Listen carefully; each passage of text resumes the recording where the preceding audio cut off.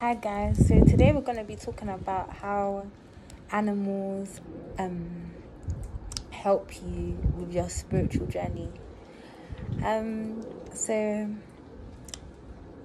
obviously I know people think that cats are very sneaky and mischievous, but cats actually help you a lot more than a lot of animals, especially because I personally feel like cats are connected to the spiritual realm, and they are connected to the spiritual realm. So they represent feminine attributes. And I just want to say, obviously, when I was staying at my mum's during Christmas, I was going through a lot of spiritual warfare, and every single time I would wake up, I would feel like my mind was playing tricks on me, and then I would wake up and my mum's cat would be standing over me.